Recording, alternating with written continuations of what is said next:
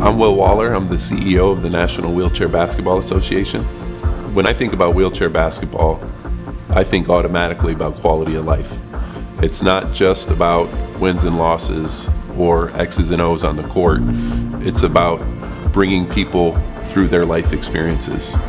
Everyone who plays wheelchair basketball has some form of a disability that they sustained or that they were born with. And what wheelchair basketball does is it gives them a sense of normalcy.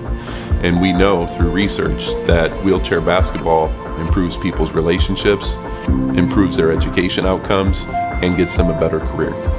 So I'm truly grateful for Dr. Nugent because in 1948 he established the Wheelchair Basketball Association. And from 1948 to current day, the sport has been changing lives. Dr. Nugent's so much more than wheelchair basketball, however.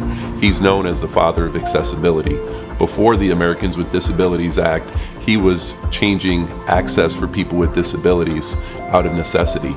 So for his students at the University of Illinois, he was creating curb cuts, he was innovating to create bus lifts, and he was making sure that facilities had the level of access required for them to live in everyday life.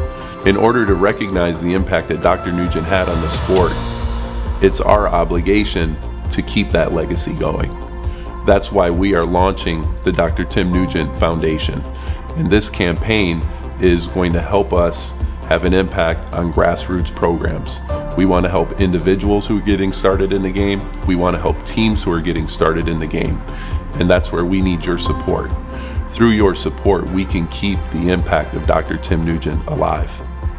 Help us grow the number of athletes, help us grow the number of teams. We can't do it alone. We're an army of volunteers, and we need to get in line together to make sure that we're lined up against the same mission. But I also want to ask you to think about giving whatever you're able to give to the Tim Nugent Foundation to help us systematically grow those numbers.